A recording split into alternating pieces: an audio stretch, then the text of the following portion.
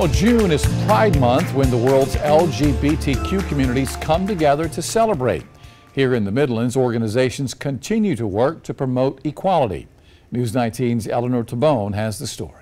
I knew I was gay in the second grade. I had my first crush in the second grade. Dylan Gunnels came out when he was 22. Coming from a small town in a conservative household and really fighting the social construct that was related to it. He says he was discriminated against. When I made the decision to come out and be true to who I am, I had to leave that church. A man of faith, he says his choice to express himself ostracized him. I am fighting a battle that's unique and different for many people, because I'm fighting to be in faith spaces that don't necessarily welcome me for exactly who I am. June is Pride Month, a time for those in the LGBTQ+ community to celebrate their identity and commemorate the 1969 Stonewall Uprising in New York City that's considered a landmark moment in gay rights. For Dylan, this month is about visibility. It is a collective celebration, but for me, it's a deeper reminder to the community at large that, hey, we need to be celebrated every month of every year. I think the biggest call to action is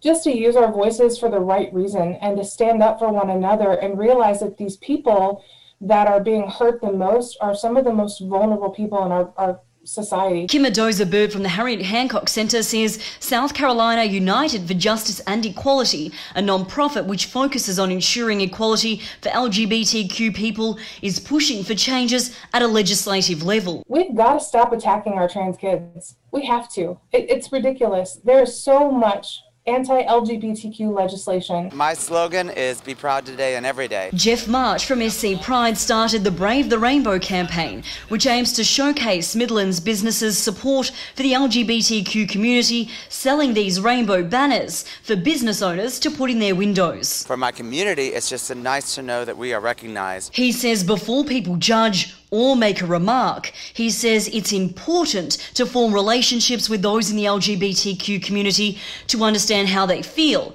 and what they're going through. We have a lot of work to do on all aspects of LGBT existence. In Columbia, Eleanor Tabone, News 19 WLTX. Right, still ahead tonight, trash